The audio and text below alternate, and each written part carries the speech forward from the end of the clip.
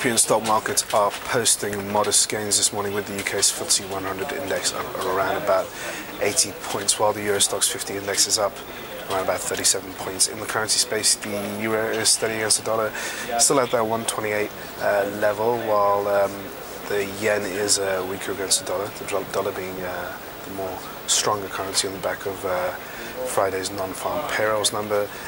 In the peripheral bond market space, both Spanish and Italian bond yields and Portuguese also continue to inch off from last week's highs, while in the commodity space we're seeing a recovery from most precious metals, particularly gold, which is up around about 11 bucks. When it comes to oil, still pretty elevated on the geopolitical tensions in Egypt. NYMEX still firmly above the $101 mark. In other asset classes such as core government bonds, both UK gilts and German bonds are taking a little higher. Good morning. I'm Ishaq, Siddiqi, and welcome to your daily market bite. I'm going to give you a quick idea of what's going on in financial markets today. So we had the non-farm payrolls number out on Friday, which was pretty much the big key event investors were waiting for to give them some sort of idea of what the Fed's going to do next.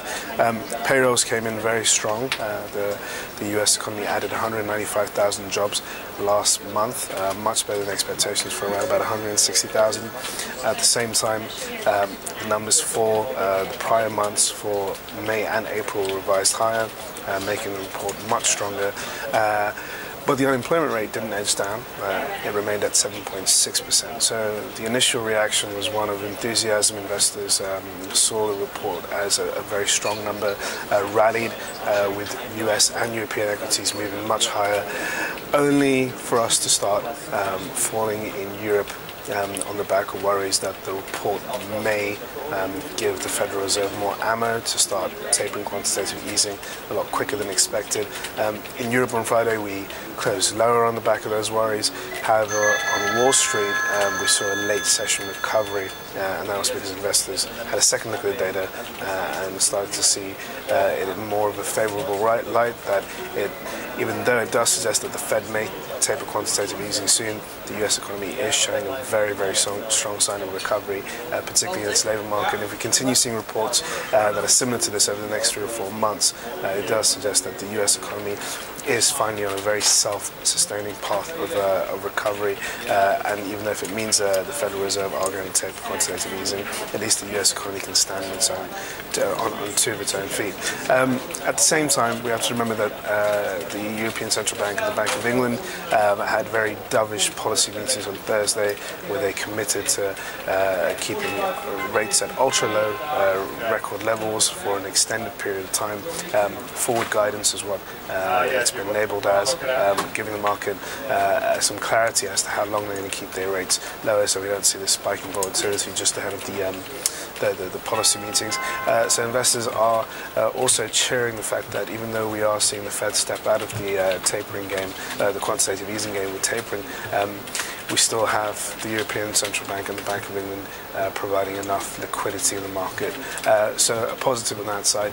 Didn't really translate into the Asian session. We had a weaker session in Asia, and that was mostly on the back of worries about the Fed tapering. Now for Asia, it's more of a worrying situation, because the Asian markets have rallied so strongly over the last 4 years, and that's on the back of being the biggest beneficiaries of easy Fed money.